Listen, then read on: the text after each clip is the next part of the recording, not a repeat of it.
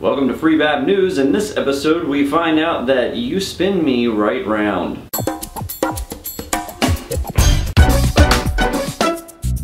Marriage is a holy union between two souls who wish to be tied together forever and ever and live happily ever after. That being said, relationships can be a little bumpy, and some may say it's a bit of a roller coaster ride. In this case, it's more like a Ferris wheel, full of ups and downs and stops and starts. That's because the two people that are united in holy matrimony are 1. Linda Ducharme and 2. A Ferris wheel named Bruce. Though Bruce is not his legal name, his birth certificate says Skydiver, and he was born around 1982. The wedding has no legal binding to the two parties, as Florida state law requires that both parties be in person to apply for a marriage license. Linda stated she just had a certain feeling about Bruce, and that she has simply been taken by this ride. Look, we could go round and round about this story and say how outrageous it is for a person to marry an inanimate object. But who are we to judge? As long as she keeps both hands inside of the ride and doesn't rock back and forth,